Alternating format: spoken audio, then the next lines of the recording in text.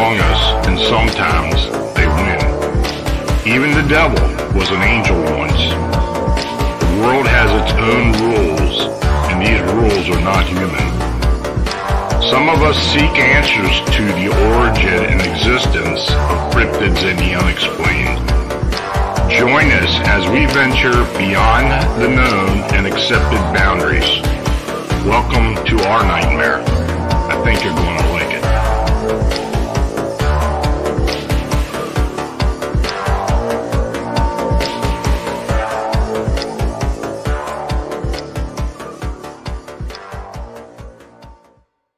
Folks, good evening and welcome to Phantoms of Monsters Radio, where we explore the unexplained and live here on Phantoms of Monsters Radio. I'm your host, Lon Strickler, coming to you within a cannon shot of historic Gettysburg, Pennsylvania. Thanks for joining us. Now, the Phantoms of Monsters Radio channel was made possible by you liking, subscribing, and sharing our programming. Super chat donations are essential for us to continue offering you our unique content, so your consideration is very much needed and appreciated. Now, tonight, we've got 4 guests with us on our Cryptid Round Table, and we're going to occasionally be doing these round tables with different guests, so we can kind of get a lot of different perspectives in our discussion. So first, I've got Josh Wolf Turner, host of Paranormal Round Table, joining us. He's a proud Texan who grew up around the paranormal and supernatural, having many personal experiences in witnessing otherworldly phenomena. Josh is a master storyteller who has been collecting paranormal stories as a personal passion since his experience with the upright canine changed his life as a young man, opening his eyes to the paranormal. Paranormal Roundtable has live shows every Tuesday night and new content every Friday night, premiering shows on different paranormal topics. Also joining us is Ron Murphy, the crypto guru, who has been investigating the stuff of nightmares for 30 years. He has delved deeply into the shadows to shed light on things that go bump in the night, meticulously researched the historical and psychological context of myths and legends from around the world. Ron seeks to uncover the monsters that haunt our collective thoughts. Also, we have Kenny W. Irish, otherwise known as a cryptopunkologist. He's an author, hardcore punk musician, and sales marketing professional. Originally from the northern parts of Vermont, he has recently relocated to the beautiful Adirondacks area of upstate New York. He has a lifelong love of folklore, legends, monsters, and UFO stories. He has regularly attended and spoke at writers' groups and various other platforms across the country. He has a passion for writing young readers' chapter books. You can also catch him as a co-host on NYBS radio show along with Gary Robusto. And last of all, we have Elijah Henderson. He's the owner of Cryptid Studies Institute. He is the host of the YouTube series Nightmare Nuggets of Cryptid Terror and has been engaged in the cryptid field since 2002. When he is not editing or creating the latest Nightmare Nugget, he enjoys active research in the field. Elijah has become a public speaker since he's been 11 years old. So, guys, thanks for coming on this evening. It's a pleasure to be here, my friend.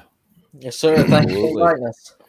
Oh, thanks for the invite. Lon, I wanted to say something to you and Kenny before we get started. Sure. You guys have been very gracious and helping me and supporting me and with your books and all of your work. And Kenny, thank you for those books. That was a very nice gesture for the children's books. And I really enjoyed your work. So I think, Kenny, you're going to be the next big thing, honestly, when it comes to being an author. I think your next book is going to be great, and I appreciate everything you've done for our community. And Elijah, absolutely a good friend, and I'm happy to be here, and I'm happy to meet you tonight, Ron. So thanks for the invite, guys. Hey, Josh, no problem. I mean, Honestly, I've never really met Josh before. We've chatted before, and I've had Ron on once or twice. But, Elijah, I've never talked to you. And Kenny, I've never talked to you either. So I have to thank Vincent for getting everybody together tonight. So thanks again, Vincent. Thanks to you guys for joining me this evening. Absolutely. We haven't met in person, Lon, but you the ones that I haven't met yet. What's that, Josh? I said we haven't met in person, but you've been on my show, and Yeah. you actually, you did. We did a 3-parter together. Actually, back when my old co-host was still alive before he lost his life to COVID. But you were on my show, and we've spoken on the phone multiple times, but never, I've never been on your show. So, well, it's a first time for everything, so we got you here tonight. Yeah. So cryptids. We're going to talk about cryptids, and I want you guys to be open as much as possible. I'd like to get all kinds of ideas, theories on what we think about cryptids, and that comes into the first question: what are your theories on cryptids? Are they real? Are they interdimensional? Are they some type of manifestation that comes in and out? What are your thoughts on that, Josh? I'm going to let you go first. I guess well, Lon, we've talked about this. I have my own opinions about each one. I think that I have colleagues that believe that Sasquatch is a flesh and blood creature, and I have colleagues that think it's completely interdimensional, and I'm somewhere in the middle. I think that it's both. And I've even, talked with Barton at length, and Elijah, you've been part of that too, where we think maybe they could come from the inner earth. Also the theory of them being Nephilim, the bloodline of the fallen. That's a very popular theory, which I think is a very plausible theory. When it comes to dogman, like Lon, you've told me before that you've gotten reports of these things having like a silver glow to them. I've heard reports of green glow. And of course Sasquatch, there's reports of them looking absolutely flesh and blood and then just disappearing. Like phantoms. I think the phantoms and monsters, I think that's a pretty good name. It kind of sums it up. What are we dealing with here? People argue back and forth all day, but I think that the silliest idea is that they're all just some sort of undiscovered species, because I don't believe that's true. It's hard to believe that when in a way. Now I'm just going to interject here before I go to somebody else, but the lack of bodies, the lack of real physical evidence for the most part, it just makes it hard to believe that these beings are out there all the time. I get it where people believe, like a lot of other indigenous species, that they're not seen a lot, but we do find remains of these other beings and these other indigenous animals. But cryptids, for the most part, we just don't have that. We just have not found anything. So, Ron, what's your thoughts on the theory of the cryptids? Well, I think the idea of cryptids is fairly loaded, because there's a lot of people out there that call themselves cryptozoologists, and they're not looking for Bigfoot or dogman. They're looking for things like the thylacine or the ivory-billed woodpecker. And I think that's the way we could, have to look at this. A lot of people come from this from a very naturalistic point of view, from a biological point of view. And if things do not make sense, they simply throw it out. You have to look at this very broad-minded, don't you? Because I have interviewed plenty of people who have seen Bigfoot and, describe some sort of cloaking type of a manifestation to the creature, or it looked like it was pixelating itself. Also, some of my anecdotal encounters that I've had, even though I've never seen anything, I've had things happen to me, and I've seen footways, trackways, just starting out of nowhere and disappearing into nothing as well too. So I think that when we talk about this, I think that whenever we talk about phantoms and monsters, that makes the most sense. People are seeing something out there. There is something that comes into this world and is tangible enough to leave tracks, or to leave behind hair, or to leave behind a scratch mark or something like that. But again, from all of my research, there is no way they could be here all the time, especially whenever we talk about Bigfoot and the dogman, two apex predators overlapping a very limited area. People will be stumbling upon these things all the time. If they were indeed a part of our world, they have to eat, they have to make babies, they have to be territorial. All this kind of stuff goes into the idea of a cryptid. Now, if they're self-aware, that's one thing. Being self-aware, but knowing that they have to be stayed hidden for their own livelihood. That's a very important thing because intelligence comes into it. But I think that we're dealing with something that cannot be explained totally by science. I think that what we're dealing with here is something outside of our known physics at this moment, at least. Mm-hmm. Well, what are your thoughts, Kenny? Well, I always start out by saying it really depends on what day it is.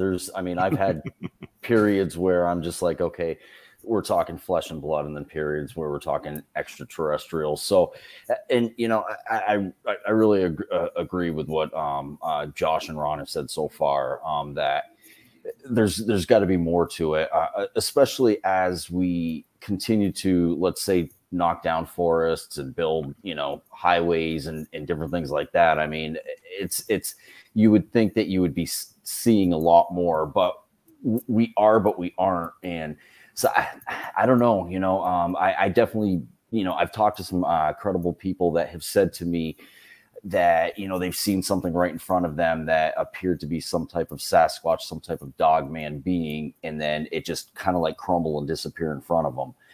So it really, again, it really comes down to, what I'm studying at the time or what I'm looking into at that point in time. But at one point in time, when it came to Sasquatch, I was 100% flesh and blood, and I'm like 50% now.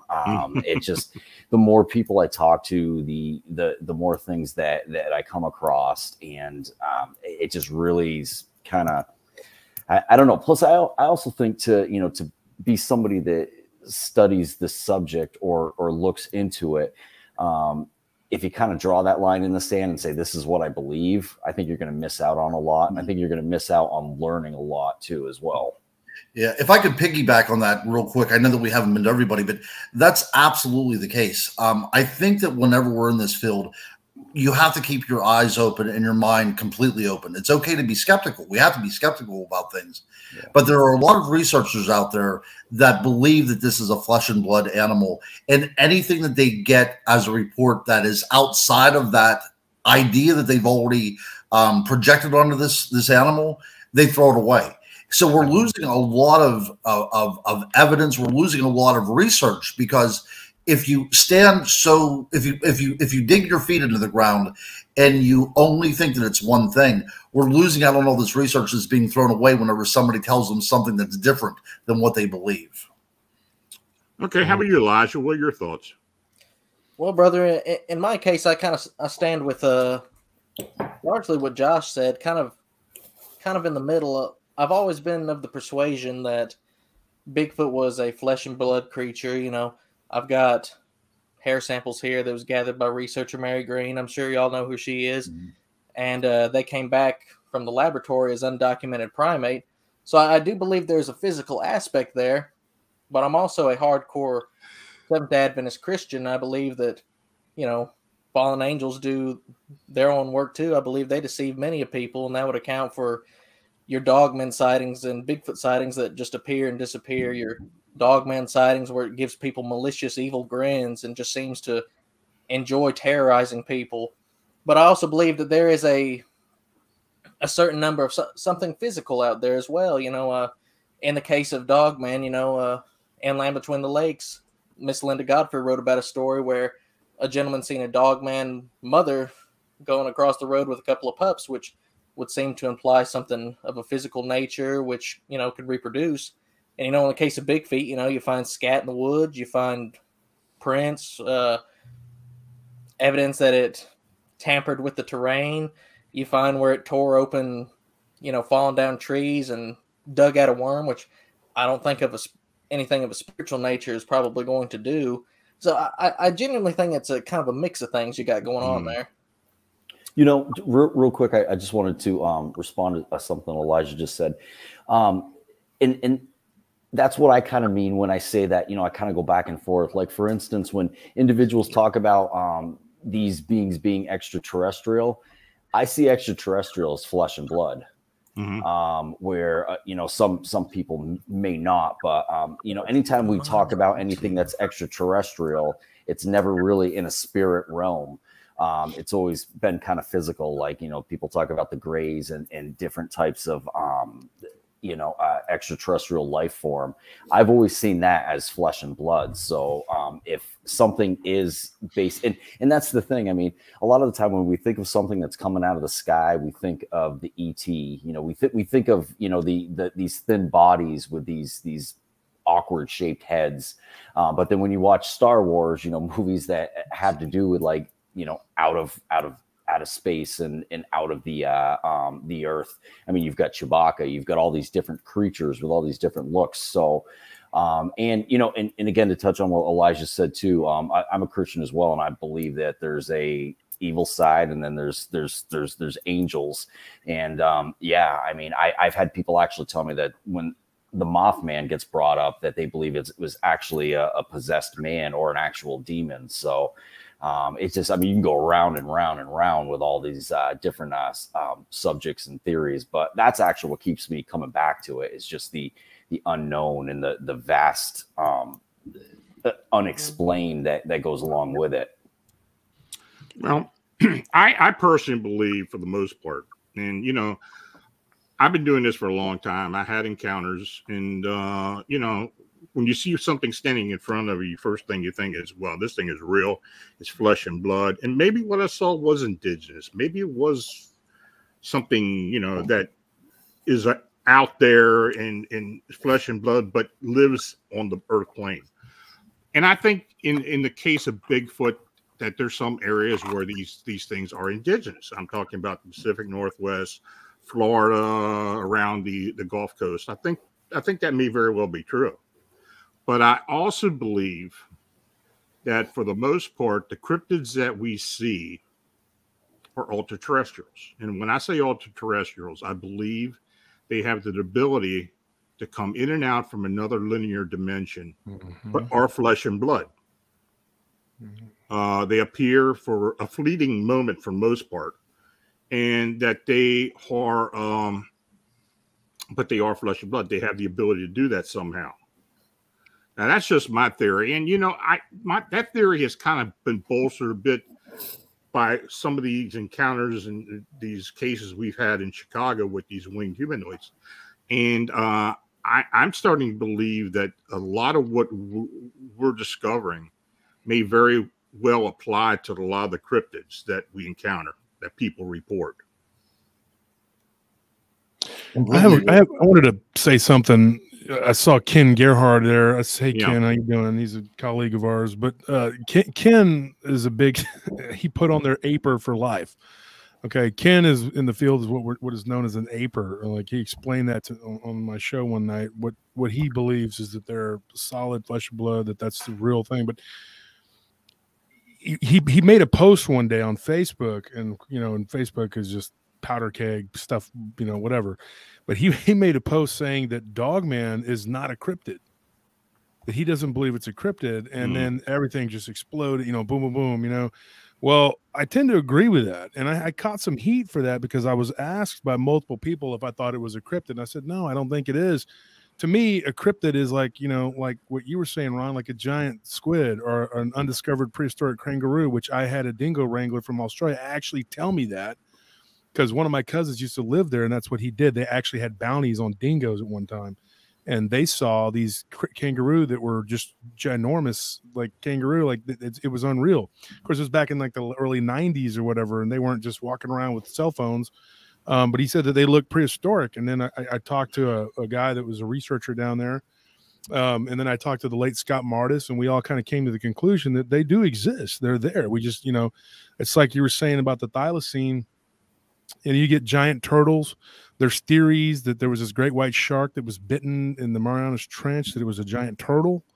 Those are what I would consider like what Ken was looking for with the salamander. The expedition he did, to look for the Thunderbird, those are cryptids in the very truest sense. And that's what Ken was saying, that Dogman is not really a cryptid. And Lon, we've talked about this. You said it on my show. I mean, we get these reports of these things glowing and looking like they got some kind of weird aura about them, or you'll see them coming out of balls of light. I've had people on my show talking about them jumping out of balls of light. That's not uncommon. but then by the same token, you get people that claim that they see Bigfoot doing that too. Now, I'm not saying that Bigfoot just sounds more plausible as a possible giant ape. Like maybe that's part of what's going on, or maybe a throwback prehistoric human, like what you saw, Lon. You know, but I think that there is another side to that too, and because you do hear of these hairy, upright creatures coming out of balls of light, but then it gets more, you know, muddled. When I was doing research near Giddings, Texas, with these ranchers, and they were giving us reports of Sasquatch. When two of this one rancher's nephews were riding the fence line on their ATVs, they clearly saw this Sasquatch. When it turned to the side, it had a muzzle. Like it had a muzzle. It wasn't a snout per se, but it was a muzzle, which people are calling the gugwi, which has straight legs like the Bigfoot, has the Bigfoot style feet. But then it has that weird looking muzzle. Like, what is that? I mean, like, is that like a cross between a dogman and a Bigfoot? You know, is that even possible? Like, what could that, you know, I mean, that's just a weird thing.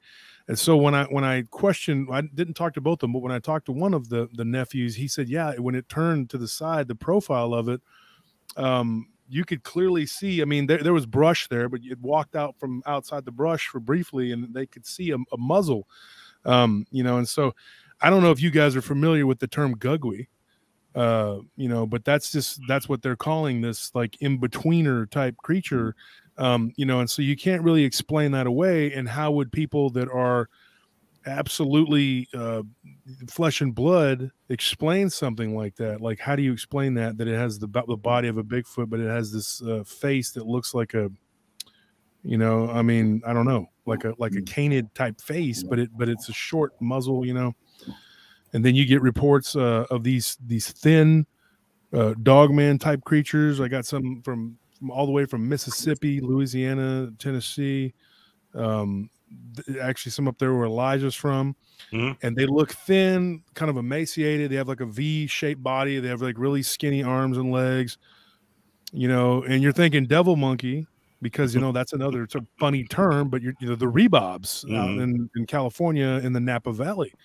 You know, you get stories out of there, you know, they say, you know, that they're real, that there's people that talk about them all the time. But I don't know what to make of it, because if you just said, okay, these things are all flesh and blood undiscovered creatures, then you have to say that every single one of these types is an undiscovered creature. And when you get multiple accounts, you know, especially when they're in clusters and areas, you know, there's a little flap here, a little flap there, you know, then it lends credence to it. One of the things that I've been researching in another area is Caldwell, Texas. And I had a few people that I've talked to about their encounter that this dogman type creature is actually transparent. When they shine a light, it goes right through it. I'm going to have this lady, hopefully she'll come on my show on Tuesday and tell her encounter that she drove through this thing. But, you know, back in the 70s and 80s, there was a clear flap that went on with these ranchers out there saying that they were seeing a dogman type creature. One guy had a steer's head that was torn right off and that was thrown on his doorstep. That would indicate a flesh and blood creature. But, you know, Elijah, we've talked about this at length, you know, me and you. Just because something can manifest as physical doesn't mean that that's what its actual form is. The demonic can actually manifest itself as physical and completely manipulate things. So, I mean, you know, and not understanding that is a big problem. But then so can infrasound. Infrasound can also influence the way somebody perceives their environment as well, too. And we're dealing with something biological at that point. You know, we know that, you know, cetaceans produce infrasound. We also know elephants produce it as well as tigers. This feeling of dread that can come over a person. And one of my theories is that these creatures that we're dealing with here, getting back to the idea of ultra-terrestrials, that it may be indeed that we're dealing with an intelligence within the environment that is projecting itself onto our subconscious, and we are filling in the blanks, and we're seeing something out there because we're kind of predisposed to it. And this is the reason why we have such lack of video and photographic evidence. I just want to mention Peace. Thanks for your donation. Very much appreciated. You guys, any more thoughts on this? I don't know. I tend to believe that you know, like you said, Lon. I mean, we need more proof. I mean, of these things. Yeah. There are people who absolutely believe that we're going to find this undiscovered species called dogman, and I just don't believe that. I just do not believe that because it would have already happened. I believe so too. I mean, well, you know, you go back and look at some of the historical sightings of some of these things, and I just talk about in Pennsylvania. When Butch and I started looking into the Pennsylvania upright canines and the dogman, or whatever you want to call each one of these, and there are different types that people have reported. We've got several reports that go back into the 1800s. I mean, these things have been reported for a long time, and I know in other areas they have as well. But you know, why does it seem like, and that, is it because of the internet? Is it because of communications and stuff? Why do the theories now, as far as Bigfoot and Dogman and these other beings, tend to be more supernatural as opposed to being a flesh and blood? Is it just something that's getting mixed in, or more people thinking about it, or what? What do you think on that? Tulpas? Well, that might be it. Tulpa or thought form. Is that what it could be? You know, when I wrote my first book, I brought up a lot of that about, you know, and I know Nick Redfern and other people have talked about people who have seen these beings just suddenly appear in front of them, like a relic from another time that just, you know, suddenly manifests. Could it be tulpas? Could it be a thought form? And of course, one of the things that I like to talk about all the time as well, too, is the idea of elementals. You know, it's hard to use the word fairy anymore because people will laugh at you. But the idea of the fae realm or the fairy realm somehow, you know, still being existent in our modern world, I think there's something to be said about that. Because if you look at the antiquity encounters of fairies, there's things talked about as like glamour, the idea that these things were able to change shapes. You know, we call it shape-shifting now, of course, but the idea that they are able to appear differently than what they actually are. I think a lot of that goes into play as well, too. But there's not a lot of people forming panels talking about fairies anymore, like I said. But I think it's something interesting to at least be considered. Well, you know, the fairy realm is being talked more and more among people who look into cryptids. I mean, and other phenomena. It used to be a time when you just had a certain section of people that were talking about it, but it's coming into the crypto world more and more. I read more and more about this. People are presenting these cases, and more people are actually coming forward and reporting these things. Yeah, absolutely. And if you look at, you know, European encounters with what we would call, you know, Bigfoot type creatures in Scotland at Ben Macdui, you know, you have the gray man, which sometimes assumes the form of a gray mist. Sometimes it's seen as a 12-foot tall lumbering bipedal creature. And especially the Native Americans of the Pacific Northwest, they've always seen the idea of the Bigfoot or the Sasquatch to be able to straddle two different worlds at once. What we kind of already been talking about, the idea that it can be a physical form in this world, but its origins is from a different place altogether. I think what you said, Ron, about the fae, they have their own society too. Like, I mean, it's very elaborate. You know, you have the Sealy court, the unsealy court. You know, you have like the aristocratic. You know, and they have their own origin stories, and they have their own. You know, you're not supposed to take any gifts from them. Don't smoke tobacco with them. Don't, you know, because they'll trick you. I told a story on my show where a guy was gone for a year. He was missing for a year of 2017, and he showed up, and it was like all he did was talk to two little diminutive guys, and he smoked tobacco with them and ate a piece of bread and went to sleep. That was it. Boom. I mean, some people will laugh and be like, oh, he was dropping acid or something, you know, but that's not what happened. The guy told me, he's like, dude, I didn't do anything. I just, you know, this is all I did. I was fighting with my wife. She thought I ran out on her, you know, and so he told me this crazy story But I wanted to say what you're talking about, Ron. It makes a lot of sense, because if you go to the Arabian, you know, go to the Middle East, the Arabian stories stretching back as far as we can remember to Zoroastrianism, before Islam, before the Moors, you know, you had the stories of the jinn. Absolutely. And I know they come up a lot, but I think that each region has their own type of fairy, jinn, whatever. In North America, we have the pugwudgies. We have these little mischievous people, the duende in Spanish. Then here they call them the duende, and then you have, or they call them monitos. You know, so you got all these weird little types of creatures, you know. But then over there you have leprechauns, and you have elves, and then you have goblins, you know, and then, you know, I know up there in Kentucky in the caves they talk about the goblins, and then of course in the deserts you have the jinn, and then in the British Isles you have the fae. I think that each one of them has their own region. And I think that it's their area that they control. Just like humans, we have our own countries, you know, and you know, I think that because in the Quran it talks about this. I'm not Islamic, but I do study different religions. And one of the things I remember reading, and I know that the Hadith is also a very esoteric book, much like the Kabbalah is to the Jewish community. The Hadith is kind of the esoteric to the Islamic community. But it talks about the jinn as living, you know, in the Green Mountains, in the Kaf, you know, and it says that they have neighbors. It doesn't really elaborate on what their neighbors are. We know that they live a right angle from us, which is basically the fourth dimension, like you were saying, Lon. And I think that these things can come in and out of the fourth dimension into the third dimension and influence us. Just as we could, you know, if you drew on a piece of paper, like a little stick figure, that guy's world is two-dimensional completely, and we're in the third dimension. We can see it, and he can't hide or do anything that we can't see. Just as we can't hide or do anything from the hidden ones, the fourth dimensional beings, we can't hide from them. They can see everything we're doing because they're from the fourth dimension. It's a fourth density, as a lot of people would call it.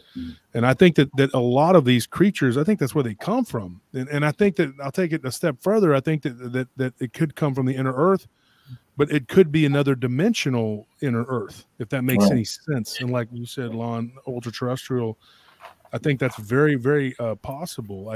I look at Admiral Byrd's work, you know, when he, you know, flew into the center of the earth and he saw this whole world down there, you know. But anyway. Yeah, from a sociological perspective, I like to look at the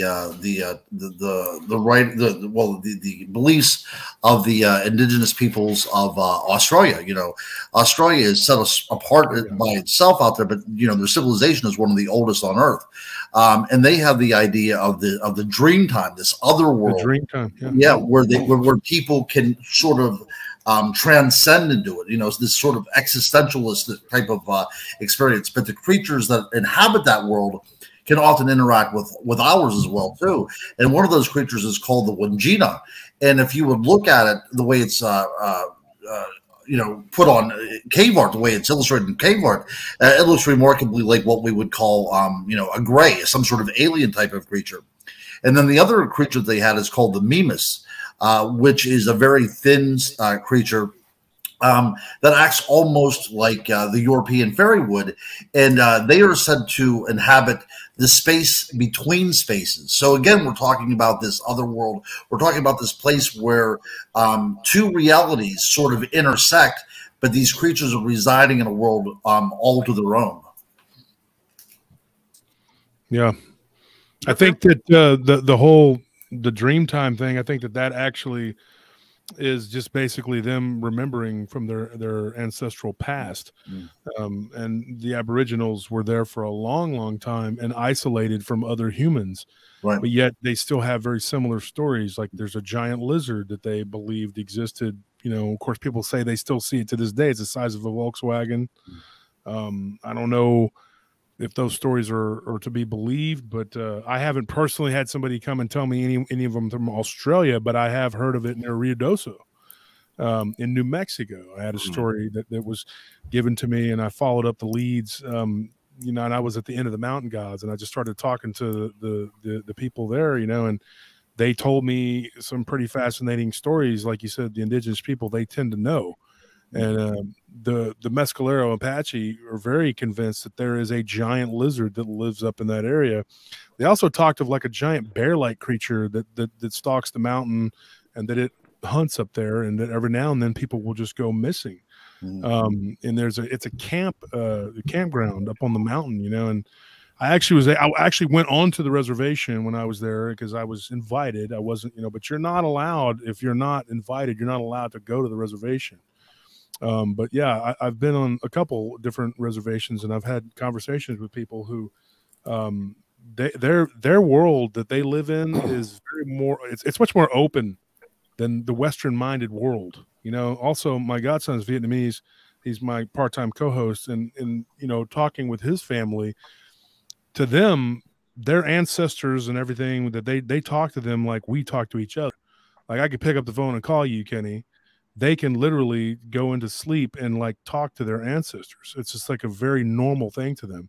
But I think here in the West, we're very closed off to the idea that we think, oh, we're so modern. That's crazy that these people have these traditions and beliefs, and that there's something wrong with them because they're living in this prehistoric time or whatever, and we're so modern. But reality, it's kind of flipped, really, to me.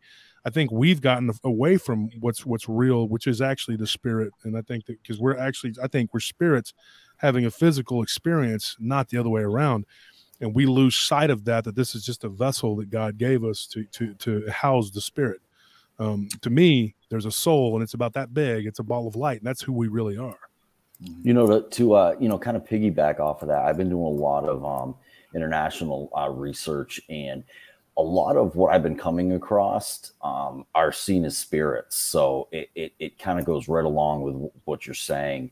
I've mostly for my whole life just, you know, studied different types of unexplained in the United States. And I'd say like in the last year, I've really looked into other countries, and the majority of what I'm coming across seems to be some type of spirit. I mean, you still come across the stories of these different types of, you know, creatures which are believed to be flesh and blood, but the majority of them, they somehow end up, the more you look into it, they end up going into like more of a spirit type of, what's the word I'm looking for? Just a more spirit type of description compared to what I would think. You know, if I'm looking into this certain country and I'm looking into this certain legend, shortly after going into it, all of a sudden it's talking about it being a spirit. It's an angry spirit. It's a happy spirit. It's a spirit that can be happy, can be angry. So again, you know, like you said, Josh, you know, we're talking, you know, like in the US, you know, it's, you know, we're less talking spiritual, but you look into these other countries like Malaysia and all these other places, everything is spirit. Everything is wrapped around some spirit, has some type of spirit entity attached to it. Yeah. So let's get into personal encounters. I'm kind of interested to find out if either you gentlemen have had a personal encounter with a cryptid or an unexplained being at some point. Let's start off with Elijah. Can you tell us of anything? Something I can tell you about that this would have personally happened to me. I don't generally talk about it because it is kind of unusual in nature, and I've never really known what to think about it. My family back in around 2003, we had something real big and deep out at us at a place called Springs Sea, and it's so loud it would literally vibrate your chest. You could literally feel it shaking in your chest, and it was just terrifying. I was about 5 or 6 at the time, so the subject of Bigfoot, you know, just really terrified me at the time. Months later, and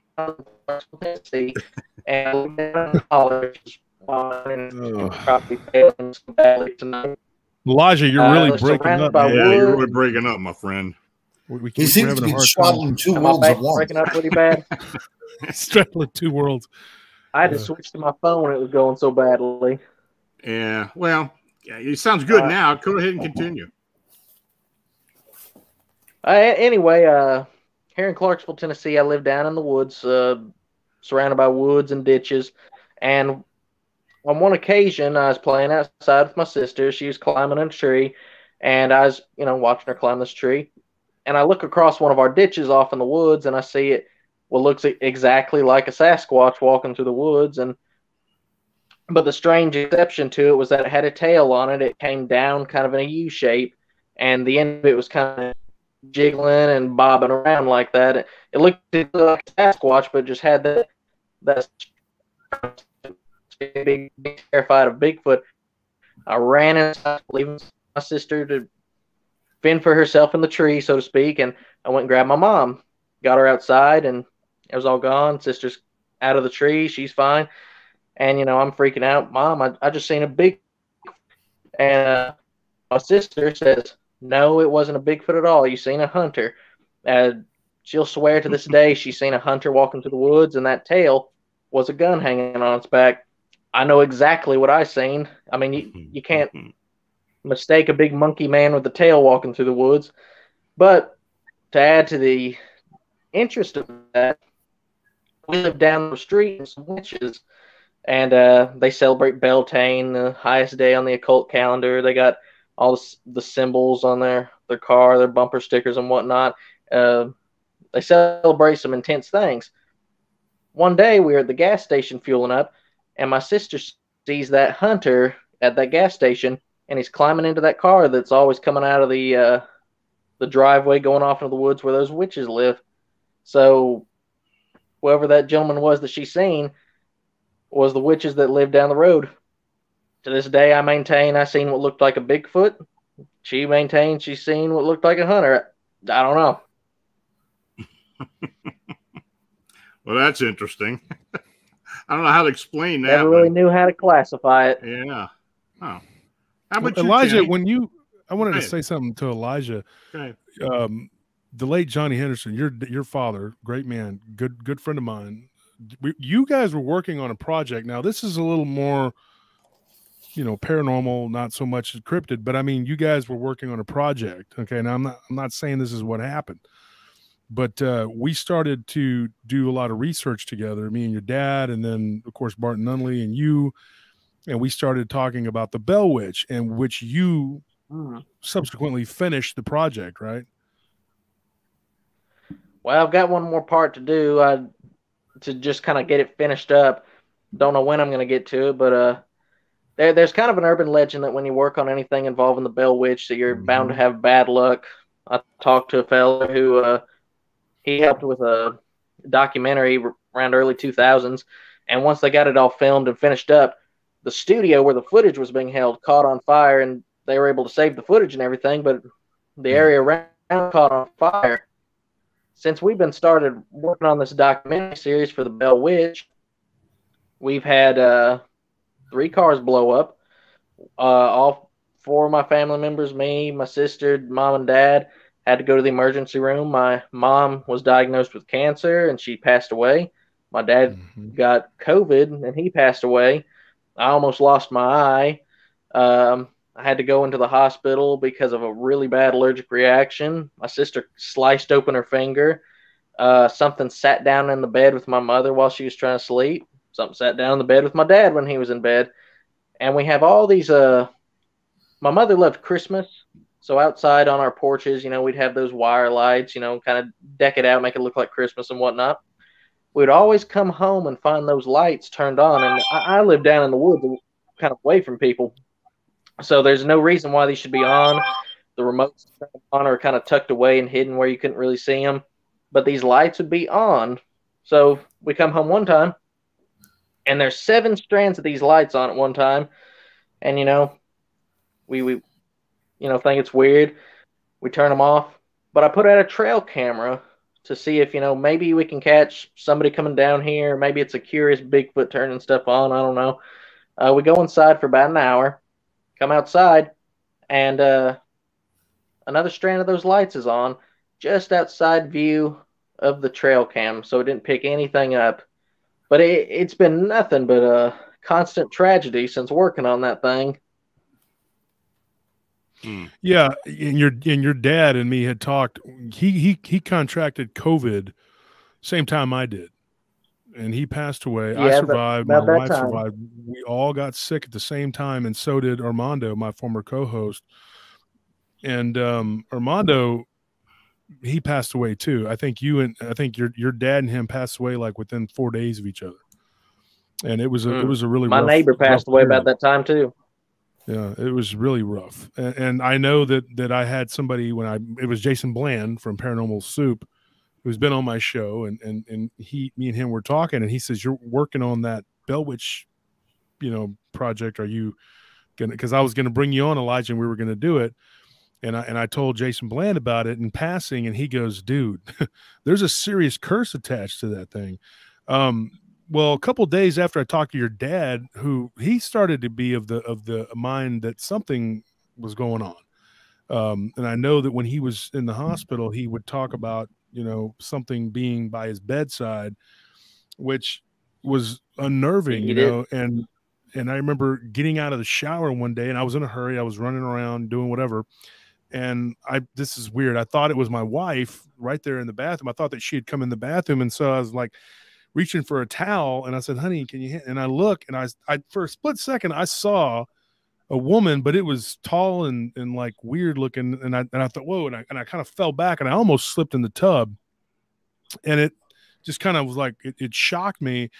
My immediate thought was, this has something to do with what we're talking about, and I thought at that point I need to stop talking about it, because people in my household began to see this black thing moving around, which wasn't there previously. And so, yeah, I talked to a few of my friends, including Barton, and actually Ken too. I think me and Ken even talked about that, and everybody was like, look, dude, that's not a very good subject. And so kudos to you if you finish the project, Elijah, but I'm not going to be, I'm kind of like done with that.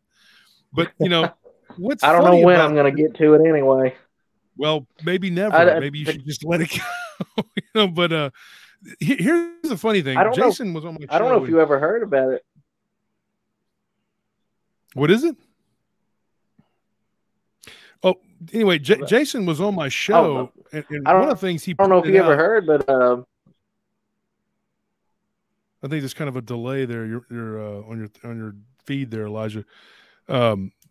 The whole thing with the Bell Witch started with a creature. It started with some sort of like hairy creature that John Bell witnessed in a field, and Jason Bland was very he adamant that was, he thinks there was something to that. Just like the whole Skinwalker Ranch thing, like this creature, this giant wolf, when it first started, all the stuff kicked off. They shot it and flesh flew off of it, but nothing happened, and then all this wackiness ensues.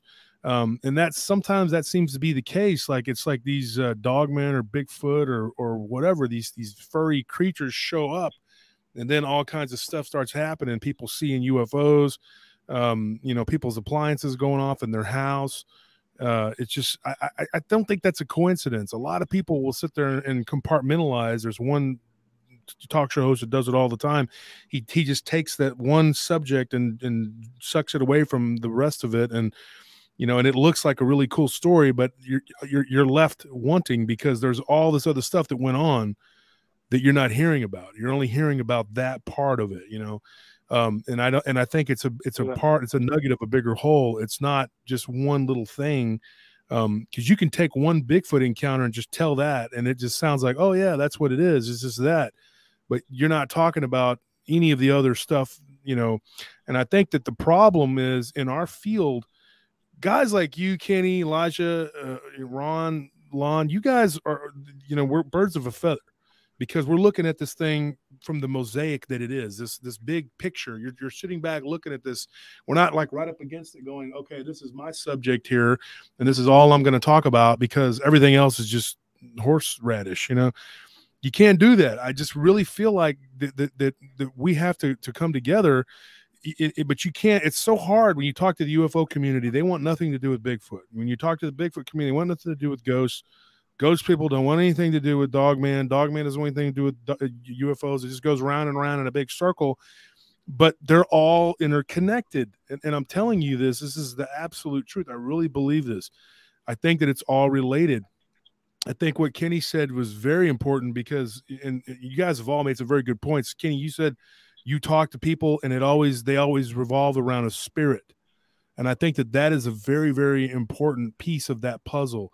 And Ron, what you said about the Fae, I think that lays it out there. I think you just got like, you know, and then of course, Lon, your whole body of work revolves around, you know, it all being interconnected. And we've talked about that multiple times. Elijah, you too. I think that we're all on the same page, you know, but I think if more people would have discussions like this and get the people involved and talk about these things and bring it all together, I think that we could make some headway in actually getting toward, you know, maybe, I don't know, getting to the bottom of some of these cases, you know, because like when you go to someone's house, they're scared to tell you, well, you know, my blender came on, the washing machine and dryer were bouncing around. My child is seeing this wolf-like creature talking to it in the window, and there's a shadow man running around the hallway. And that actually was a case that we investigated, me and my team, the PRT people. And the husband, of course, he was like, I didn't see nothing. I saw some shadows and a wolf. Well, okay, well, you did see something then, you know, but he didn't want to admit that he had witnessed it. It was all just, he was trying to block it out of his mind. His wife, meanwhile, and the children are terrified. And of course, she doesn't want me to think she's crazy. So she told me a little bit, and then she kind of told me a little bit more. And I said, look, just tell me the whole story. Okay. I'm not just here to hear part of it and then go and tell the little nuggets that sound good. I'm going to take the whole story, you know? And I think that that's a big problem that a lot of people, they're afraid to come out and tell you the entire thing because it sounds so nuts. It sounds so crazy. But if they would do that, I think you would see 90% of these cases involve more than just a sighting of something. You'll hear people that are experiencers. That's why they saw what they did. They're catching glimpses of the other side because they have the eye. They can see that, if that makes any sense. I mean, you know, if you know what I'm saying, like in Spanish, it's called ojo dotado. But if, you know, in English, you know, it's like the eye. You can see the other side. You're seeing through that. And I think all it really is seeing the fourth dimension, really. You're seeing in a higher density. I don't know if you Kenny, guys have you had an experience? I've definitely had some strange things happen. I'm more of again, originally started out as a flesh and blood type of guy. I've never, unfortunately, although a lot of people tell me it's a good thing that I haven't seen anything, because, you know, like I see the lucky ones as the people that have seen something, and the people that have seen something tell me that I'm the lucky one that I haven't, because it's really kind of changed their lives. I always call myself the guy who's late to the party. I always show up after something happened, after somebody's seen something. Again, being out in the woods, you have weird experiences all the time. You hear things walking near you that you cannot see. Of course, you know, animals are masters of their domain and can, for some sense, stay camouflaged. But I mean, I've seen strange, you know, lights in the woods that, you know, shouldn't be there, especially in our research area. I mean, there's no, like, you know, gases or anything, you know, we know the area, just these strange lights that, you know, that show up, and, you know, these phantom lights, if you will. Some people call them fairies. Other people say it's something that's manifesting, you know, based off of, you know, certain things that you've done out in the woods. But unfortunately, I have not set eyes on anything. I'm hoping to one day. But at the same time, I'm hoping that it's something that doesn't, you know, scare me so much that I stop studying the subject across the board. Because, I mean, when it comes to, like, I want everything to be flesh and blood, because right. I run from, like, the spirits, growing up and, you know, in being a Christian, you know, there's always that concern of something being attached to you. And you know, kind of like, you know, what Josh and Elijah were talking about with, that project that they were working on. I'm not even going to say the name. That you know, I just try to, you know, I try to avoid all that. Like I'll write about it and talk about it, but I won't go after something. For instance, if somebody says to me, "Hey, do you want to go into this old house, you know, and investigate it?" You know, they say it's haunted. I'm like, nah. You know, if they say to me, hey, you want to go explore this old house? It's, you know, I'd be like, yeah, that's cool. You know, I want to go in there and check it out. So where I'm at right now is I want to see something, but at the same time, I really hope I don't. That means, I get it. That means anything. You know, I had my encounter with a Bigfoot, and that's where, you know, some days I kind of curse that because I think that's kind of what got me started with all this as far as cryptids go. And, you know, I guess I haven't looked back, but yeah, it makes me wonder if I hadn't seen that, what I'd have done as far as, as far as this goes. I had always done paranormal activity and looked into it since I got out of high school back in the 70s. But, yeah, that's kind of what kicked it off for me. So, Ron, tell us about your experience. Well, again, anecdotal, but I think that I've had enough that keeps me going. Let's put it that way. Mm-hmm. I don't think that anybody would continue this unless you have something to keep on feeding off of, right? I think even Stan Gordon, whenever you ask him, he has never seen anything with his own eyes, but he has had enough anecdotal things happen that he keeps on going, right? Mm-hmm. And I see that he's going to be on the show next month or something like that. Yeah. If anybody has seen Stan Gordon, I'm going to put this in perspective. I'm 52 years old. I used to listen to Stan Gordon on the radio whenever I was in elementary school in the 1970s. I will see him at conferences, and he looks like 10 years younger than I do. I think that he has either had an alien encounter and they've given him like the fountain of youth, or around too much radiation from the spacecraft or whatever. But he looks unbelievably good. He's still kicking, and I love Stan. If it wasn't for Stan, I wouldn't be here. But I will tell you this, though. So I've always had an interest in the paranormal, but I've never had any kind of encounter.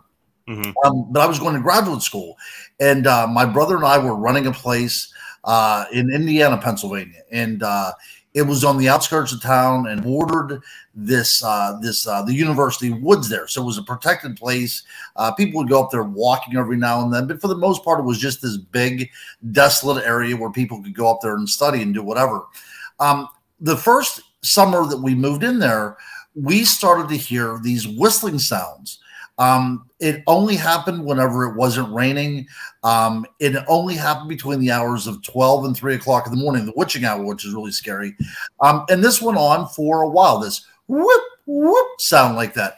And of course, look, I had a passing interest. I thought this might be some sort of bird. I had no idea what was going on.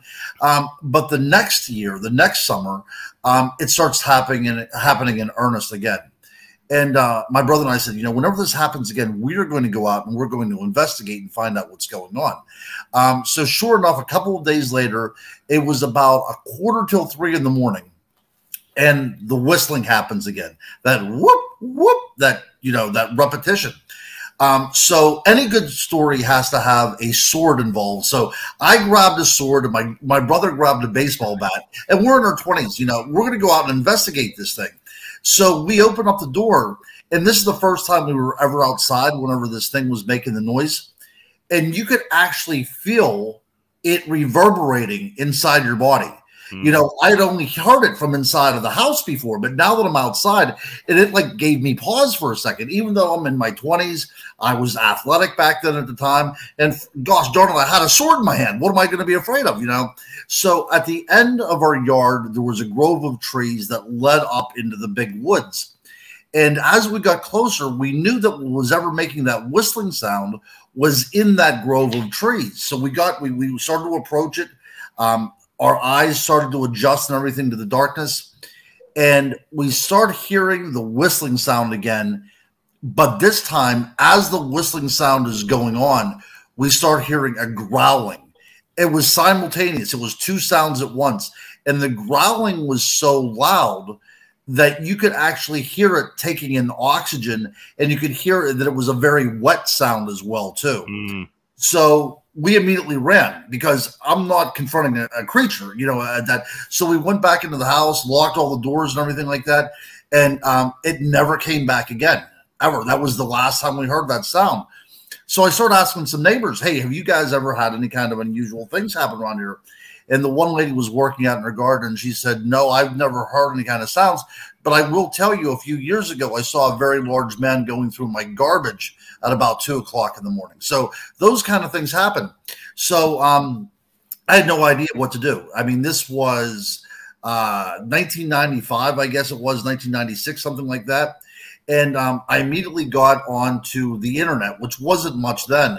And I Googled, I don't think Google was even existing then, but I put in there Bigfoot in Pennsylvania, and one site came up, if you can believe it, one site. And that was Eric Altman's Bigfoot, Pennsylvania Bigfoot Society.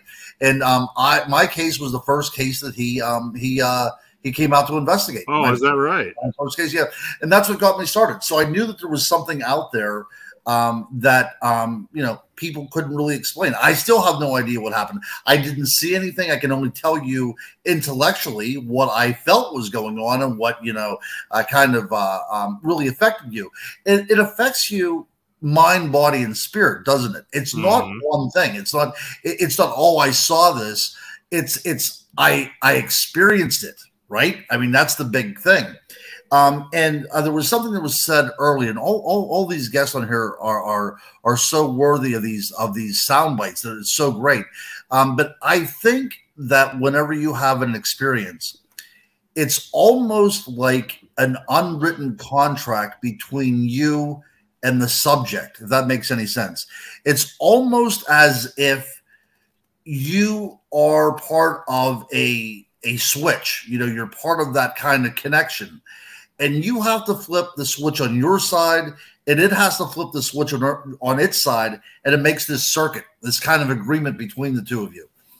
To illustrate that even further, a few years ago, there was a snowstorm, and I knew it was going to be hell with the Murphy family because my kids were going to be home from school. So, you know, I needed a cigarette at this point. So I went out to my car to grab a cigarette, and the snow was all over the place, you know, a nice blanket of snow, about 7 o'clock in the morning, except strangely through my front yard was a set of tracks, not large tracks, very small tracks, about the size of a 5-year-old. And I know the size of a 5-year-old's foot because I have 5 children. And there was these naked little tracks that went through my yard. And I thought, well, this is very, very strange. And these were the tracks that I talked about. They appeared out of nowhere. They just began in my yard. But what had happened was it was a right track, then a right-left track, as if it stepped out of something or if it took a while to become completely physical. I have no idea. But the trackway led up to my window, and whatever it was apparently appeared into my window and then went over the hill, and then they vanished again. So isn't that kind of strange that somebody that is investigating Bigfoot had some sort of encounter like this where the thing came looking for me? And I think a lot of times whenever you talk to investigators, very strange things happen to them. And I'm thinking again, are we part of this world that we are kind of some sort of paranormal hotspot where things are picking up on us, you know, we're picking up on them? I think there's a plausibility to be said on that, because some people seem simply to be gifted with this or cursed with this, depending upon which side of the fence you stand. Well, I know if you want to get rid of a possible Bigfoot, do like Ron did, take Excalibur out and go ahead. That'll do it. Well, actually, that did not work because I ran. So. Yeah. So, Josh, I know you had an upright canine or a dogman encounter. Why don't you tell us about it? Because I don't think I've ever heard it. Well, it was a dark and stormy night. No, I'm just kidding. No, really quickly to touch on what you said, Ron, I think that what you said makes a lot of sense, because when you're investigating something and you're going in there expecting one thing and then something else happens, that happens a lot. I'm going to tell the story about what happened to me, and then I'm going to give you an example of kind of what Ron was talking about. This happened to me in 1990. And it was, I guess, 30 years ago.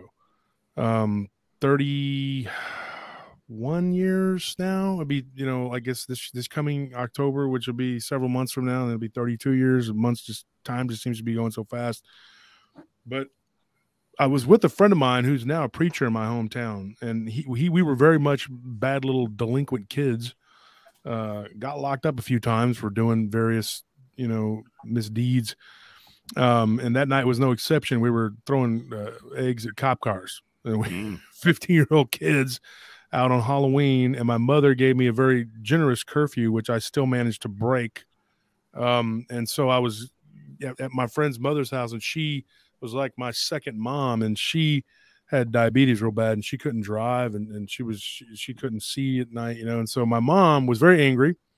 So she basically told me, "You walk home, pendejo." That's basically her response. And so I started to take the Tennessee Express with my friend. We had another friend who lived kind of in between our two houses, and he worked on bikes, and his name was Daniel too. But we called him by his last name, which was Henderson, like you, Elijah. And so he said, "I'll walk you to Henderson's house. You know, we'll walk together, and then you can ride a bike." He always had the bikes outside, and I would just grab one. And I mean, we were buddies. We all played ball together. And so we were walking, and when I see this thing about a block at the end of the next block up, and it looked like a dog. At first, it looked like a black German Shepherd sitting in a ditch.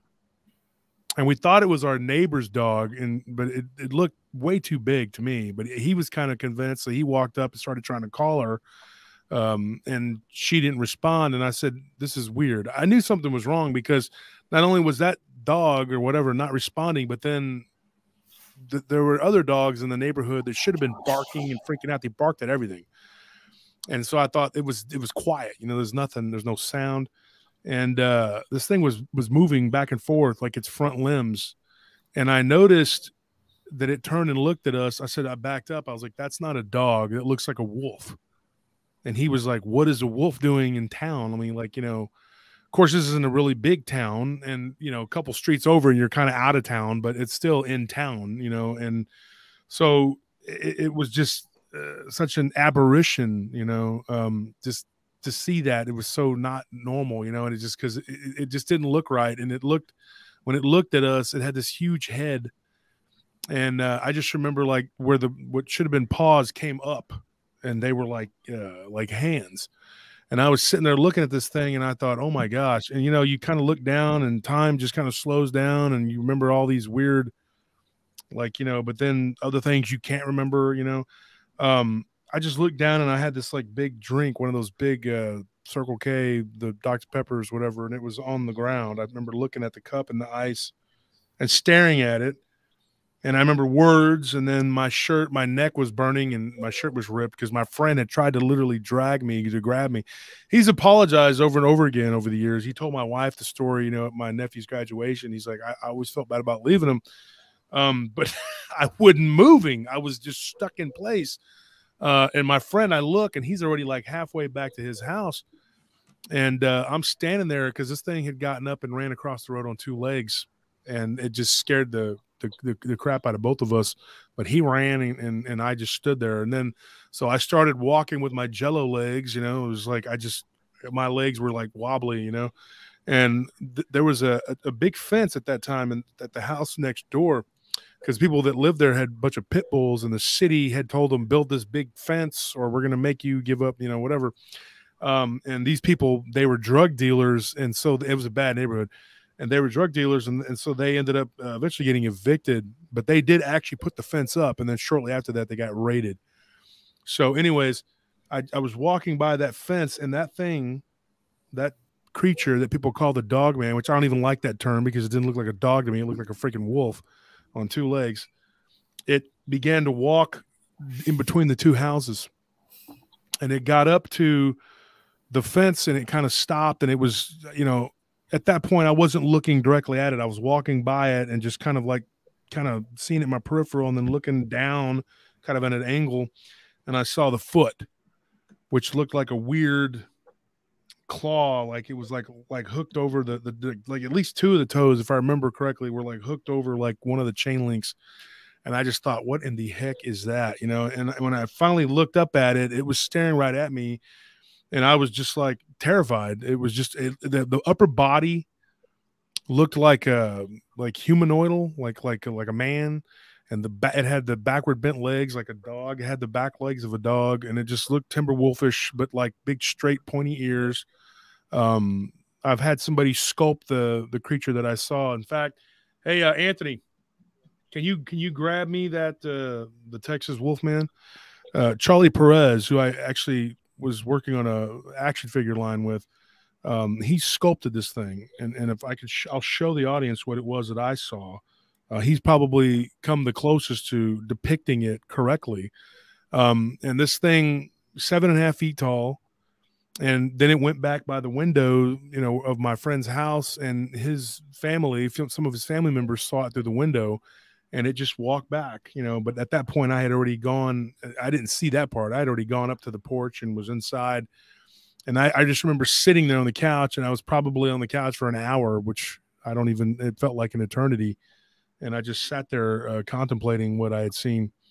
And it was up by the window at that point, and everybody was freaking out looking at it. And I had no desire to go and try to take another look at it. I had seen enough. And people have asked me over the years if I wanted to see it again. I said, heck no, I don't want to see it again. I haven't gone out into the field looking for these things. I had my confirmation when I was 15. I know they exist. I know it's real. And then subsequently I talked to a bunch of people from my hometown and from the surrounding areas over the years who've seen these things and absolutely confirmed that what I saw was real. It existed. The fact that it was able to manipulate the fence told me that this thing was flesh and blood. So for 30 years, almost 30 years, I'd say until December 2019, which would have been 29 years, because it was, at the end of October, I was talking to my friend's brother. Now this goes back to what you were saying, Ron, about how people will have like an experience, Bigfoot, but then they end up seeing like what you Littlefoot, but I was talking to my friend's brother, and he was actually remodeling a house down the street, which was known to be haunted. And so me and my nephew, who just brought me this here, we were there talking to him in December 2019. And when he was doing the remodeling on the house, I made a joke about that. I said, hey, I do a show now. And he goes, yeah. And I said, if you have anything weird happen, let me know. And he goes, you mean like what we saw that night back, and he kind of touched on that. And I said, yeah. I was like, yeah. If you see any ghosts or demons, let me know. And he goes, I haven't seen any here. He goes, he was thoroughly convinced, just like his mother before she passed, that this thing was demonic. And I asked him that. And I said, you really believe that it was like a demon? He goes, oh yeah, it was definitely demonic. He's like, there was black vapor coming off the back of its neck. 29 years. And I had never heard that. I had no idea that anybody saw that. I thought that what I saw was just flesh and blood.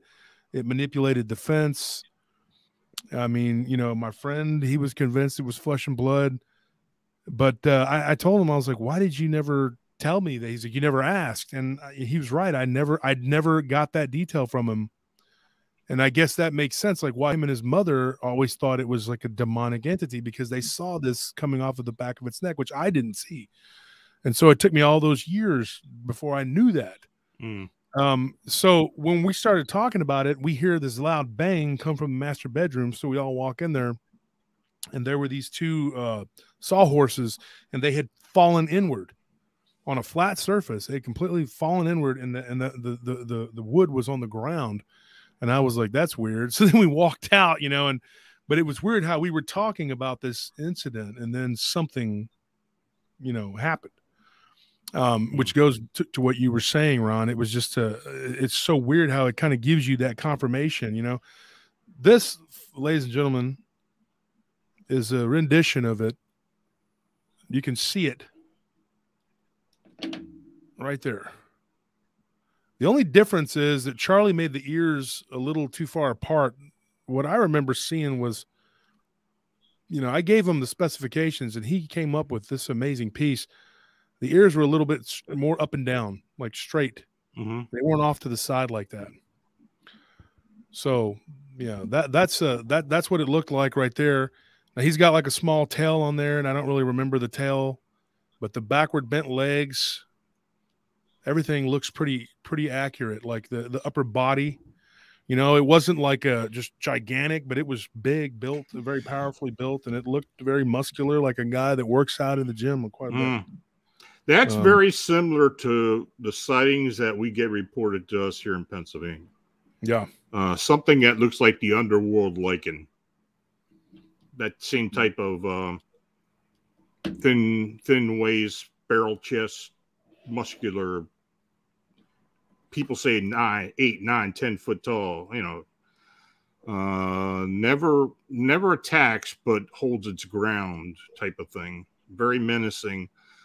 Many times we've had hunters come up to these things, and I don't know if it's infrasound or psychic or something, but they literally feel like they've got to back away from it, that it's telling them to back away from it.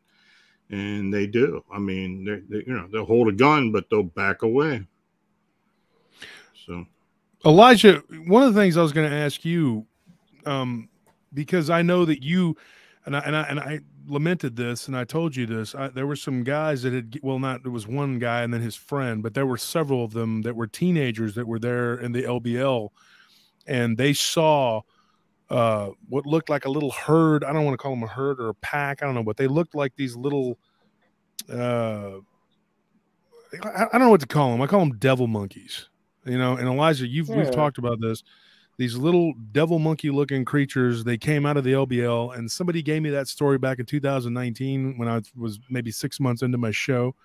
And I was like, what is this, dude? And I was the guy admitted to me that they had been drinking, and he was only 19, or he was 16 at the time, and the oldest kid was 19. And I thought, well, you know, they're not the best witnesses. And so I made the mistake of kind of throwing it out and saying, well, you know, and then I never heard from him again. And I kind of threw the email out there, you know, I got rid of it because I thought it sounded kind of silly, until later on I started getting more accounts of this. And I wish I could get back in touch with this person, but I'm pretty sure I kind of aggravated him because they asked me if I believed him, and I was very blunt about it. And I said, I've never heard of anything like that. That just sounds weird. Did hear dogman type stuff, but this thing sounded like a monkey. There's a gentleman who gave an account, I think it may have even been Coonbo, that said there's a woman who reported her husband was killed by a couple of monkey men down in Land Between the Lakes. I remember that story. I heard that myself. Yeah, I never knew what to make of that. I wish I would have known.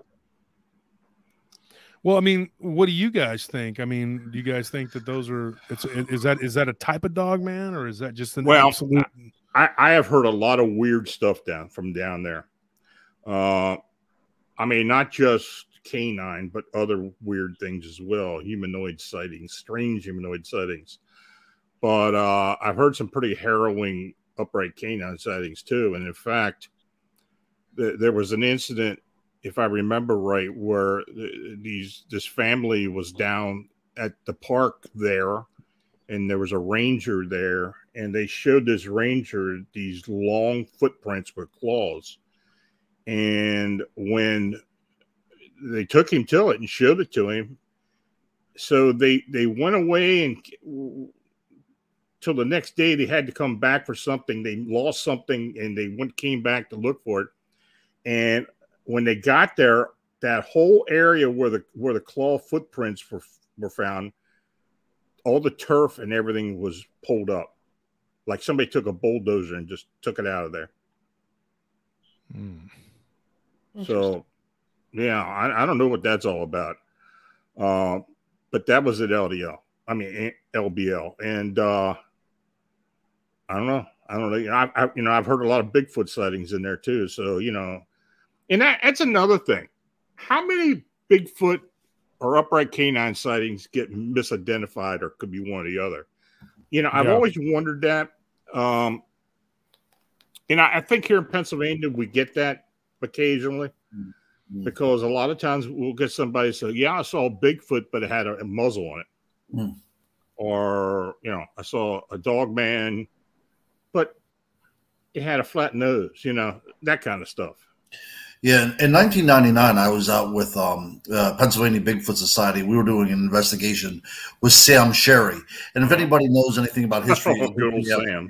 Yeah, so he had an experience about 1984 where he allegedly saw Bigfoot, and then he spent up to his dying day trying to prove that there was still a Bigfoot out there, right? Because he didn't want anybody to call him crazy. But we were out in the middle of the Chestnut Ridge, and we were just talking about his investigations and his research.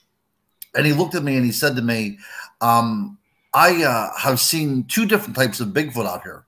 One of them is the big lumbering kind that you see whenever you think about Bigfoot, very benign type of creature. Then he kind of pulled in closer and looked side to side. And he said, but there's another type of Bigfoot out here as well, too. It's a lot thinner than the other Bigfoot out here. It has a dog-like muzzle and it hunts in packs. Now, this was 1999, and I'd never heard it. A part of our vernacular wasn't dogman yet, so you would have to think about werewolf. So I think that whenever you were talking about these kind of things, I think that it has been for a while. These things have been reported as Bigfoot, and now maybe a lot of Bigfoot reports are being seen as dogmen. But I think so. Yeah, I think so, because you need to have the word, right, as part of our culture in order to identify with what you're seeing. Well, and if you talk to Eric Altman, he'll tell you. I mean, he was looking into a case around 2013 or 2014 where he was sure it was something other than a Bigfoot. And it could have very well been something canine, but it was making all kinds of crazy noises that he didn't believe was a Bigfoot. And that's just what I'm saying. When you're looking into Bigfoot, and for Bigfoot, Pennsylvania Bigfoot Society, and others, who's to say that some of these varieties may be something else? And we've gotten all kinds of. We've had the quadruped canines that look like huge hyenas with wolf heads. And, it gets to be a weird variety of things. But, I think there's some misidentification that's definitely going on.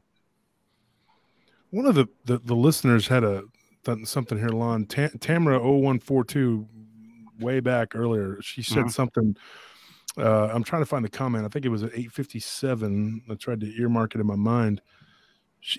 What she said was, do these things come from, or do orbs change into these things? I want to make sure that that's what she said here. Yeah, I remember seeing it. Yeah. Well, this is something that Stan mentioned to me a while back, and it does seem to come up a lot. A lot of the Bigfoot sightings that people have been reporting in around this area, here in all Pennsylvania, there's other phenomena attached to it. Now, of course, Stan's been talking about UFO and Bigfoot activity for years now, but there have been more and more investigations where after the actual sighting or encounter, that the investigator would go to the area, and when they get there, they'd see a lot of orbs, and that seems to be showing up more and more. And, the orb sightings, for whatever they are, of course, we get the orb sightings in alien encounter, cases all the time. But we're getting more and more with Bigfoot and upright canines. Now, another listener, Scarborough Sasquatch Station, made a comment that I wanted to address that seemed pretty relevant. They were asking about what is a shit, like I can't remember, I lost it. It was just there. They were asking about people shape-shifting and what causes it, or what it could be, I guess, was the question. Here it says, how do shapeshifters change from human, wolf, human? Any idea how they can change? Is it natural or black magic? Obviously, I don't think it would be a natural process, but I do believe through some sort of magic. I guess I don't know how to say that. I mean, that's I don't know. Is it the subjective term? What would you call that? I mean, magic to some societies would be science, to us. Like, we can, if you went back to a primitive time and showed them a lighter, they would be like, whoa, this guy's making magic. That's magic. You know, now you just look at it and you go, that's a bic. It's a big ladder, you know. It's not magic at all. And there's nothing really even all that sciencey about it. But yeah, I mean, I think it just all depends on the society. But I do believe that there is a way to do this. And people think I'm crazy when I tell them that. But look, I got a report off of Lake Travis. There was a guy that was a security, and I know a lot of security people have been doing it for years. I have a company, and we work with all kinds of different people. And he was out there. They were doing the pest control in the early months of the spring, you know, because they go and they do the pest control on the yachts and stuff. People want because those boats that dock there, they get a lot of spiders and things in them, and which I hate. But anyway, we had a guy that was doing security out there, and so he told us a crazy story. He told me and 3 of my guys, he told us that he had a pest control guy come out there, and when they were walking out there to the docks, they saw this, what looked like a dog, you know, swimming in the water. And they thought, oh, there's something swimming in the water. And it had like a dog-like head. As it got closer, they thought, oh, it's a wolf. it's black. And then as it got closer, they were like, that is not a wolf. That isn't a dog. I don't know what that is. And it really elongated. And they saw the weird looking feet coming up from behind it, which that's not going to be, you know, and it looked more humanoidal in shape. And it didn't have the dog, like doing the dog paddle thing. It was like a man swimming, like his front was doing the dog paddle, but his back legs were kind of kicking back and forth. And they were like, dude, what in the heck is that? Well, here's the weird story. And I've told this story on my show. Like it got to the shore. When this thing got up out of the water, it was on all fours. It immediately came up once it got completely on the land, popped up onto 2 legs, and as it continued to walk, it began to shrink before their eyes, like just began to get smaller and smaller, and the hair began to fall off of it, turning into like a green mist. It was coming off of this creature, and this thing turned into a swarthy-skinned Native American-looking person with long hair. And he just kind of shook off like that, and he turned and looked at them, and he just kind of nodded like, what's up? And then went right into the woods completely naked. And this story was told to me. I asked both of these guys, and I got a hold of the pest control guy, and that was a chore in itself. But I got a hold of him, and I said, hey, can you talk to me about this? He kind of blew me off at first. I was persistent, and then the guy said, look, I'm going to tell you what I saw. I mean, this was identical to, they had the same story. It wasn't, you know, I don't believe they were deviating. And I believe them. I don't think they concocted this. There was nothing to be gained by it. Me and 3 different people heard this story.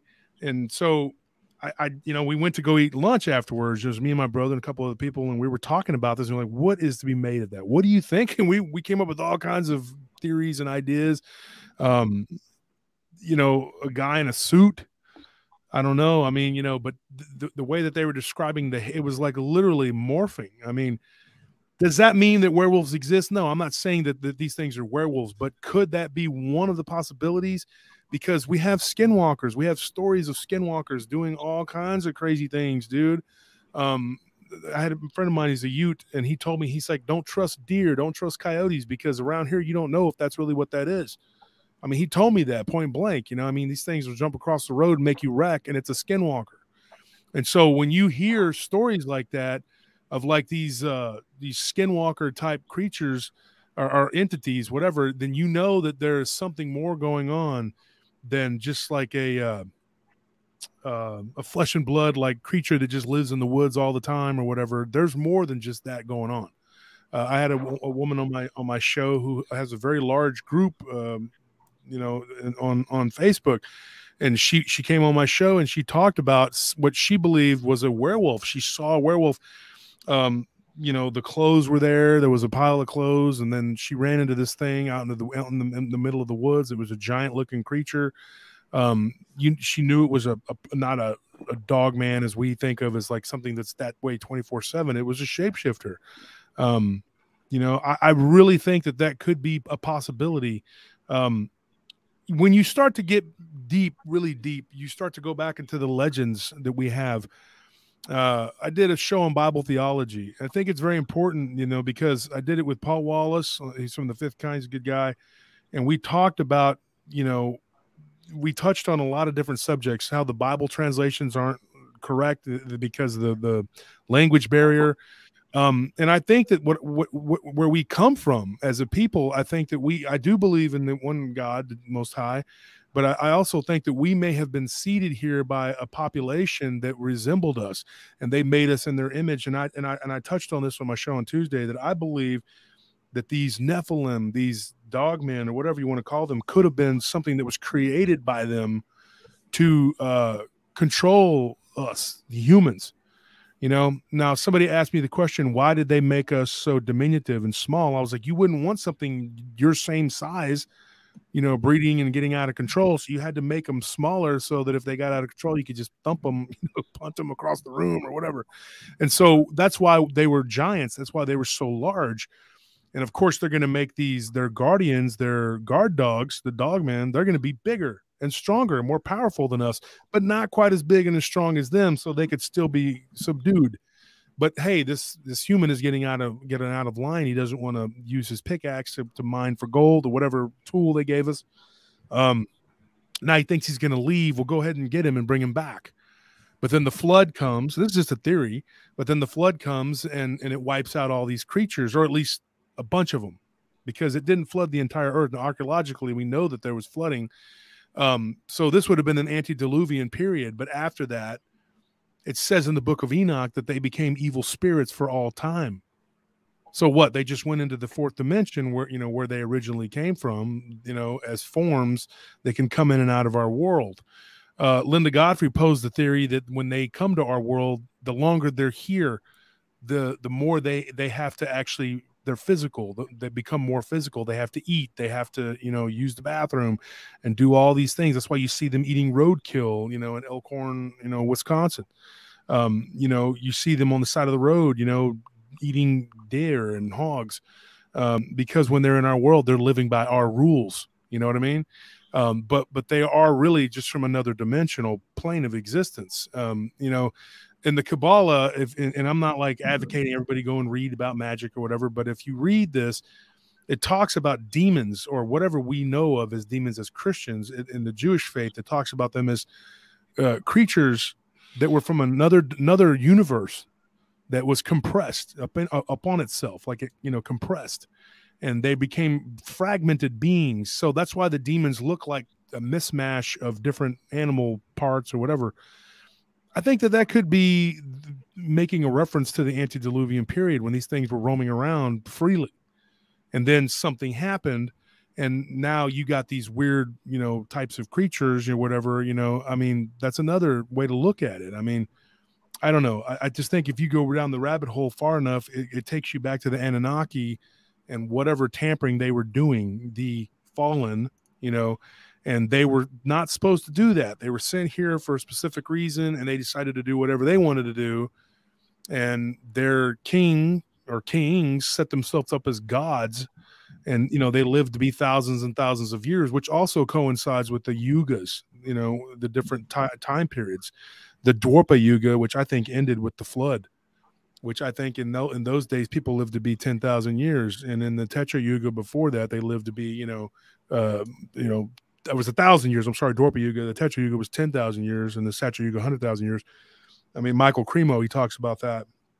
I think there's some validity to that, and I think that these creatures, where they come from, within the earth, in the book of Job, when God talks to Satan, he says, "Where have you been?" He says, "I've been walking to and fro upon and within the earth." I think that's very telling. I think that passage is very telling, because he's telling God that he dwells within the earth. He spent some time there. I mean, he's been up under the earth doing whatever he's been doing, and so he's Shaitan. He's, the evil one, the dark one or whatever. Of course, he's going to have minions, and they're going to live somewhere. And I think that their ability to be metaphysical and shapeshift and all that, I think that it can spill over into humans, because I think that some people learn to open up more strands of DNA. And I think it actually they can perform these types of rituals and this magic. Elijah, we've talked about this, about the granny witches, and of course the Amish. Definitely. And Lon, me and you spoke not too long ago about the Amish, and how they have a book which they practice a magic called powwow, and they have a book called My Companion. And in those books, They My long lost friend. Long lost friend. I've yeah. actually got a copy of that. Yeah. And so, you know, I don't it practice gets it, but I got weird. I mean, the esoteric, you know, I mean, it's just, it's crazy. I mean, like, I've seen spells. I've been to curanderas and brujinas. I don't partake of it, but I've interviewed them. I've talked to them, and they've told me, yeah, I can put a spell on you and make you, you know, weak and feeble and senile, and they can do all kinds of things. They can afflict you in so many different types of ways. You know, my friend's mother, she's Vietnamese. She's a medicine woman, and she can do all kinds of things to you. You know, she put me on the phone with this woman from Vietnam that told me that I had an uncle that died when he was 18. His name was Paul. She had no way to know that. She's like over there in Saigon. Like, how the heck would she know that? You know, and so magic, I think it's real. I mean, I think that these people can really do these things. And I think if it's practiced the way that they practice it, there could be shapeshifters, things going on that we just don't understand, which to us right now, it's magic. But eventually someday science will catch up to it and it will be accepted as a science. Well, I'm gonna have Vincent put a photograph up here, and we all have seen it. It's the Beast of Seven Shoots. Now, what the hell is this thing? I've got a little story behind this. The guy who took this photograph first contacted me about it. And that was, I don't even know the year. Was it 2008, 2009? I can't remember. But anyway, he showed it to me. And this is before I really got into the upright canine dogman thing. Now, this was up in Quebec, the Seven Shoots Provincial Park. And the more and more I looked at this thing, I don't know what it was holding. People say it was holding a white dog. I don't know what it was holding. But I'd like to get your comments on that and what you guys think this actually was.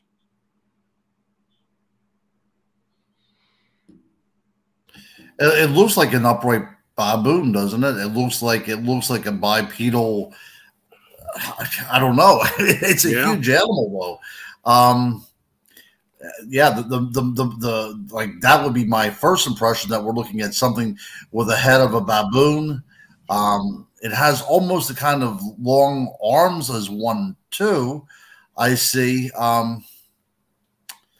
Just strange. Yeah, just strange. Appearance that they're all described.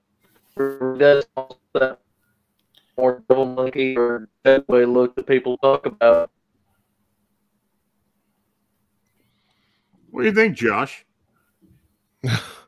I'll let Kenny go first. I've been talking too much. I want to, Kenny, give us your opinion on that. Yeah, it's funny. When Ron said baboon, that's the first thing like I thought of. It does have like that baboon head. Now, like no neck. And the first thing, like when I saw that white thing, like it's holding something, like I saw it kind of as pink, and I was looking at it like, is that like a pig? Like, I don't know. And it looks like it's kind of got like a snout. Dinopithecus. Mason County, Texas. I got reports of these kids who were shooting fireworks off, and they described to me what I think was a Dinopithecus. I think it was to me, it's a prehistoric baboon-looking creature. It didn't. I mean, dogman in the way that it had a snout, but I mean, like a baboon or a mandrill. That's the only thing I could think of, but it doesn't have the color, the colorful snout. But the guy who took the photograph, I had asked him to go back down where he took it at and to try to measure where he thought it stood at and the height and everything. And it was him. Actually, he and 3 other people went down there again a couple of days later, and the best they can measure was this thing stood about 7.5 foot. And they did go back through and look for any evidence, but he said he really couldn't find much of anything. It was so heavy in there. It was in the middle of summer. Of course, you can see all the leaves and everything. So the one thing that's interesting to me is I've been trying to find any evidence of anybody seeing anything in that area. I don't even think there's a Bigfoot report that's come out of there. And that place is huge and it's perfect Bigfoot habitat. So could it be a Bigfoot? You had said that they went back. Did they by chance take any pictures of that area again? They did. They did. Okay. And I don't have them. Vincent said that it looks like a silverback with a baboon face. To me, this looks like maybe a prehistoric mandrill. Yeah, I mean, you know, Dinopithecus is definitely a prehistoric baboon. I think that those things are running around out there too. I mean, I think that we have some creatures that are definitely just throwbacks, and they're still there. Mm. Yeah, to play devil's advocate, though, I mean, I could probably make an argument that it's also, you know, a tree, and we're seeing something that's actually not there as well, which is so interesting. What Kenny said. I mean, it would be great to go back there and photograph those spots to see if anything else appears there. You know, what was actually there. Well, he said it was moving. That's how it caught his attention, and he said when he went back there, it went back there. Right. I don't know. I mean, this thing has confounded me for years. And every once in a while, I go back and look at it. I've actually broke it down to sections at one point to try to figure out what the hell this thing was. But you know, out of all the things I've gotten over all the years, I think this is probably one that's confounded me as more than anything. There's a close up of the head. It's a little distorted. Yeah, it looks more canine-like from that angle. Yeah, it does. Mm-hmm. It's weird. I think weird. Barton would be able to shed some light on that. We need to show him that one, Elijah, because Barton, the Sykesville monster, I'm sorry, Spottsville monster. You know, he's still writing that book, and now that he's changing jobs, he's been having a little more time. I'm hoping that he'll finish it. He talked about these two different creatures that they had I guess a symbiotic relationship, because one of them was Bigfoot looking, but it had the dogman face, but the ears didn't stick up. The ears were on the side of the head. Elijah, you've heard Barton talk about this, right? Oh, we lost him. Well, anyway, Barton told me that there were two different creatures, and one of them looked more like a werewolf, and the other one looked kind of like a Bigfoot, but it had the ears on the side, but it had a snout, which it looks very much like that Beast of Seven Shoots photo. And so when Barton Nunley told me that, that's what came to mind, was like Beast of Seven Shoots, you know, and we were talking one night, and he was describing to me how they would be seen together too. It wasn't, they were different, distinctly different creatures, but yet they were running around together. And before people say, oh, well, that doesn't make any sense. Well, why do you see dogmen hanging out with coyotes or even little dogs? I mean, we've heard of stories of these things, you know, and it's just, what are they? I have no idea. Why they do what they do. I mean, I can't answer that. Another thing that's really odd is I told somebody this recently. I had somebody ask me, they said, why is this rake looking creature, this translucent, you know, really skinny, pale humanoidal creature that crawls around? I know, Lon, one of the stories that I read in one of your books, it really intrigued me about Penelope. That one really stuck with me, dude. I mean, it's in my new book, actually. But the Penelope sightings up in the Sierra Nevadas, that's pretty bizarre. Mm-hmm. And quite frankly, I didn't even really come up with the name until I talked to one of the rangers up there. And then it was seen like crossing the road on all fours too. Yeah. I mean, it's, you know, it's weird. I mean, this whole pale humanoid phenomena is just bizarre. I mean, and that's all I can say it is. I mean, it just seems, well, there's another picture. That's my sighting. Now, if you guys looked at that, I had a forensic artist develop that picture of my sighting from 1981, and this is what I saw. Now, if you saw that thing and you had a gun, or if you had your intentions to shoot a Bigfoot, would you shoot that, or would that be too human for you? Yeah, far too human. Yeah, way too human. Absolutely. Truth be told, I wouldn't shoot it in general unless. Well, I wouldn't either. But I'm just saying, let's say, but you had to make a determination. If it was attacking me, I'd go for it. Oh yeah, yeah. Well, attacking's different. Yeah. Well, I was within 40 foot of this thing. It was about 8 foot, and it looked just like that. And I've always described it as looking like a Neanderthal, and I think that's probably as good a description as anything. But it did look more human. Now the body was huge. You know, it was definitely male. I saw the genitalia in this thing, and you know, it was just huge. But this was before I even started looking into any type of cryptids or any type of Bigfoot or anything. But I had my encounter with this thing. So I really didn't even think of Bigfoot when I saw it. I didn't know what the hell I thought it was, to be honest with you. Well, Lon, you had told me that your parents had ran an antique store, right? They used to collect antiques. And you had told me that you had seen spirit type things. Yeah. And so, I mean, there again, it seems like a lot of people that see dogmen and different creatures, they tend to, people that have seen spirits. I mean, most every witness I've talked to has seen a ghost of some kind. It's very rare that you just talk to somebody that's all they've seen. I'm an intuitive, and I've always been an intuitive. And even when I had an encounter when I was 9 at Gettysburg. I had something happen that convinced me that I was different. So yeah, I've always been intuitive. I could detect spirit energy around me. I didn't necessarily see manifestations, though I have my mind's eye have seen a lot of different things.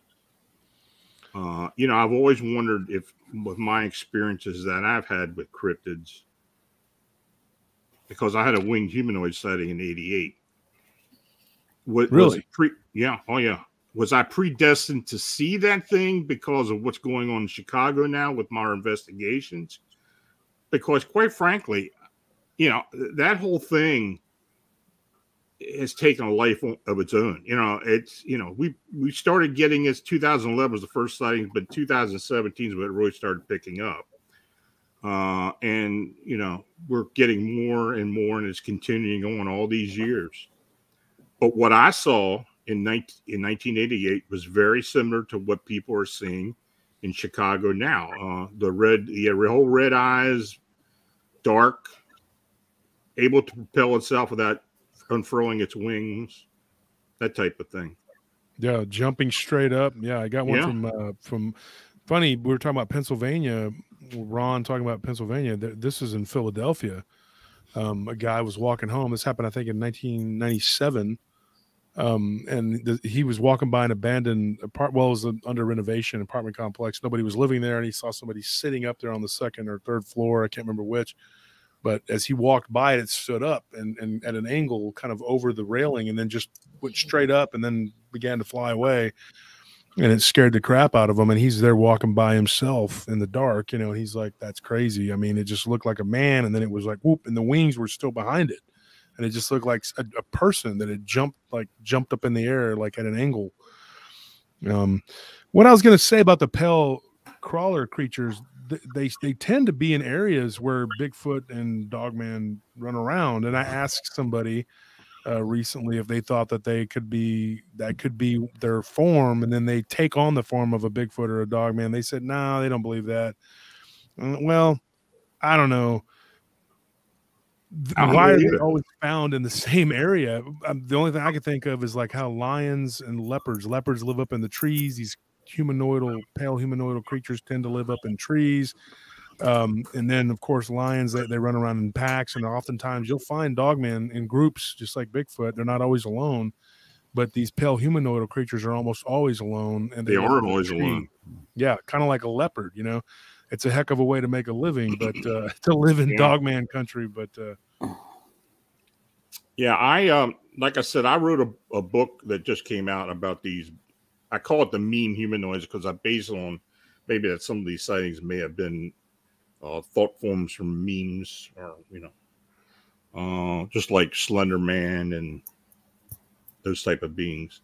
But I don't know. I mean, even right after writing the book, I have really no idea. Are we experiencing some type of new humanoid type species on our Earth plane that we're seeing the nexus of this thing? I have no idea. I have no idea. I kind of leave that question up in the air for whoever reads the book to answer or to give their opinion to.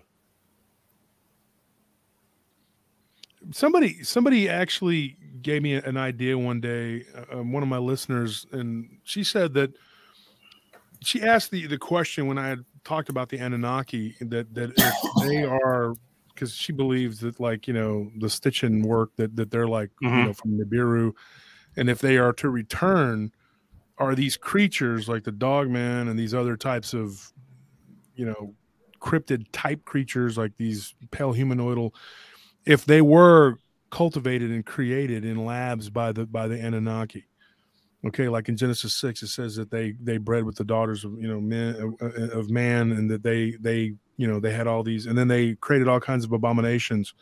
A lot of people get the idea that they were breeding with these animals, but I think it's pretty obvious what they were doing was genetic splicing, and they were creating hybrids. And maybe, like I said, with the dogman, that they are a type of guardian animal. Not only do they guard their portals, their entry points and things like that, but they could be something that could be used to go after and seize people who, whatever. If the Anunnaki returned, would they be able to just put out a signal where they awaken all these creatures, and these creatures that once were ruled by them, it's in their DNA to follow them and to do their bidding.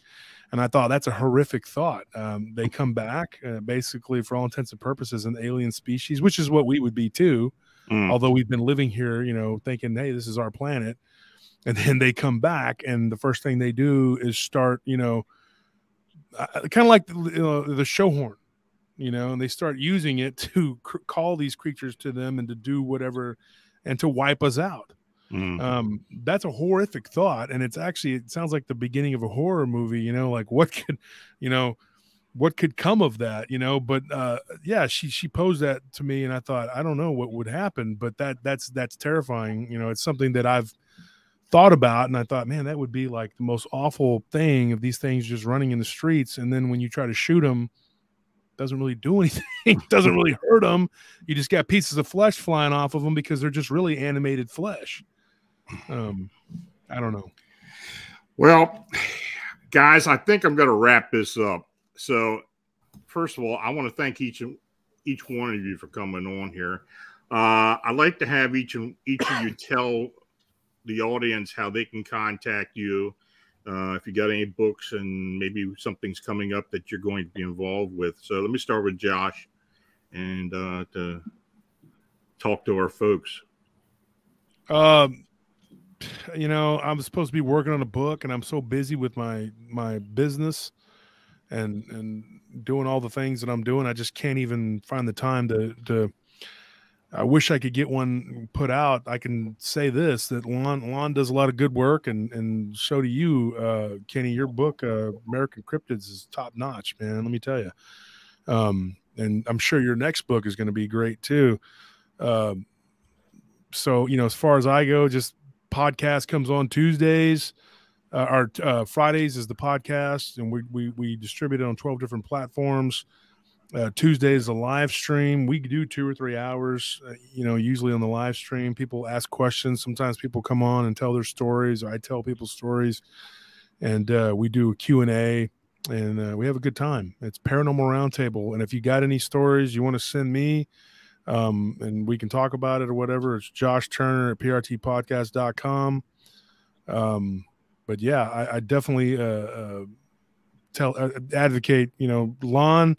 I do get books from Lon that he autographs, and I give those away as giveaways. So you know, if you listen to my show, you might get one of Kenny's books. You might get one of Lon's books. You never know.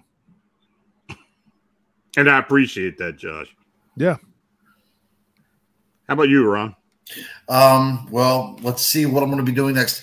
Things are starting to open back up. So in a few months, I will be at the Kecksburg UFO Festival in beautiful downtown Kecksburg, Pennsylvania, with Stan Gordon. That's going to be the next to the last weekend in July. So if anybody's in Western Pennsylvania, the Kecksburg Festival is indeed going to be up and running. And I will be with Kenny, I believe, in August, and we will be up in Lake Champlain. Well, we will be up in Vermont together, so I'll get to finally meet him in person. You can get all of my books on Amazon, Ronald L. Murphy Jr. I've written books on Bigfoot and werewolves and lake monsters and witches and all that other good stuff. Or you can, you know, social media as well too. Ronald L. Murphy Jr. on Facebook. You can like me or what have you. And I always look forward to chatting to people as well too. And I was so glad to see Dave Scott from Spaced Out Radio at the very final moment comes on in to say hello. So it was good to see him here as well. How about you, Kenny? All right. Yeah. So I can be contacted via Facebook, Instagram, or my website, which is www.kwirish.com, or thecryptopunkologist.com. Some of the locations I'm going to be at, March 25th to the 27th, I'm going to be in Rochester, New York at the Rochester Parafest. May 7th, I'm going to be in Townsend, Tennessee at the Smoky Mountain Bigfoot Festival. I'll be there with Ron Moorhead, Ken Gerhard, and our friends, guys from the Mountain Monsters. July 30th, I'll be in Michigan at the Michigan Bigfoot Conference. Lyle Blackburn's going to be there as well. Like Ron had mentioned, August 6th, we're going to be in Port Henry, New York at the Lake Champlain Monster Festival. September 24th, I'll be in Whitehall, New York at the Sasquatch Festival. And last that I've got on here is there's a new Paracon that they're putting together, and I'm just going to be a vendor at it. So I wanted to be at the first one. It's called the Sleepy Hollow Paracon. It's going to be in Tarrytown, New York. That is October 22nd. As far as books, I've got American Cryptids in Pursuit of the Elusive Creatures that you can get on Amazon. You can get it at some other locations, but obviously Amazon's the easiest. That was released through Beyond the Fray Publishing. I've got another one coming out late summer of this year called International Cryptids and Legends. Looking forward to having that out and having a forward written by a good friend of mine. And I have two young readers chapter books, one called Stanley Riker and the Bigfoot Runaround, which was released through Dark Moon Publishing. And just recently, back in, I'd say September, October, I released Alexandra and the Moonlight Caper, another young readers chapter book that was published through Hanger One Publishing, who Doug Hishek, the producer and creator of Monster Quest, owns that publishing company. So I love talking with people, and so, you know, definitely reach out to me if you have any questions or you just want to say hi. And how are you, Elijah? Well, I reckon my main platform is going to be on YouTube, the Cryptid Studies Institute. I make all sorts of documentaries about things that have happened over in East Tennessee, over in my neck of the woods of Clarksville, Tennessee, Kentucky, all sorts of different things. So that's going to be my main platform. People can reach me there, Facebook, Instagram. I'm on a couple of different places like that. I reckon the next project I got going on is I got a documentary coming out about Indian Mountain, Tennessee. It's just a rock's throw away from Land Between the Lakes, so it's had quite a bit of share of interesting stuff going on there. Got a gentleman who swears he's seen the Shunkawark in there, so that ought to provide a lot of interest for people. And it eventually, somewhere down the line, I plan to do one more part of the Bell Witch series to close things up on that particular series, but I don't know when. So that's what I got going on. Well, gentlemen, I appreciate you taking the time to come on with us this evening, and hopefully we'll come back again. Hey, Ron, I wanted to tell you, it was a pleasure meeting you And I'd like to get together with you about your books. I would like to read those and check them out, and maybe you can send me some of those autographed, and I could use them on my show as giveaways. Just absolutely, my brother, absolutely. Yeah, just get in touch with me, and we'll make that happen. Absolutely, yeah. Just find me, yeah, because I was looking forward to meeting you. I had never met you or spoken to you, so. Well, I appreciate it. Yes, we'll have to have each other on each other's shows sometime too. Yeah, Lon, thank you for the invite. I really appreciate it. Oh, absolutely, yeah, Lon, thank you. Yeah, thank you. Yes, thank you, brother. Okay, well, you all have a good weekend, and you take care. Bye-bye, guys. Now, if you have an unexplained encounter or sighting, feel free to contact me directly at Lon Strickler at phantomsandmonsters.com or through the Phantoms and Monsters blog site. Also, if you'd like to have your encounter or sighting read on the show, please forward it to my email at lonstrickler at phantomsandmonsters.com. Now, I want to again thank my guest for coming on this evening. I thought it was very enjoyable. I hope you did as well, and we can do this again. And thanks to each and all you for watching and chatting. If you made a super chat donation, it's truly appreciated. Your support is what makes this possible. So please like, share, and subscribe. So my new book, The Meme Humanoids, Modern Myths Are Real Monsters, is now available at Amazon.com, and we talked a bit about it tonight. So next week, we'll have Chad Lewis joining us. And as you may know, Chad is one of the foremost paranormal and fortean researchers among us. Has written dozens of books about most aspects of the unknown and the unexplained. It should be a great conversation. So until next week, stay healthy and have a safe and enjoyable weekend. Good night.